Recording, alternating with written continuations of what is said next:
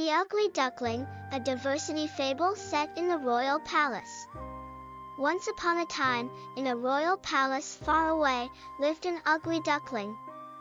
The other animals laughed and teased the duckling for being different, but little did they know of the great journey and transformation that awaited him. The duckling left the palace in search of acceptance, and traveled far and wide, encountering many creatures and adventures in his journey. Eventually, he found a home in a faraway kingdom, where he was welcomed with open arms and embraced for who he truly was. One day, while walking in the gardens, the duckling noticed something strange in the pond.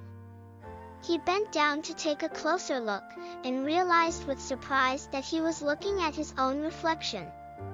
For the first time, he appreciated his beauty as he saw himself surrounded by graceful swans.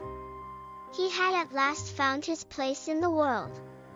The other animals in the palace were astounded at the transformation of the ugly duckling. He proudly shared his story of how he had journeyed from the palace to find acceptance, and the animals realized that beauty was more than just a physical trait.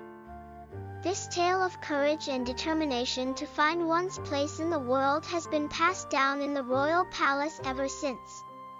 It serves as a reminder that beauty comes in many forms, and that it's okay to be different.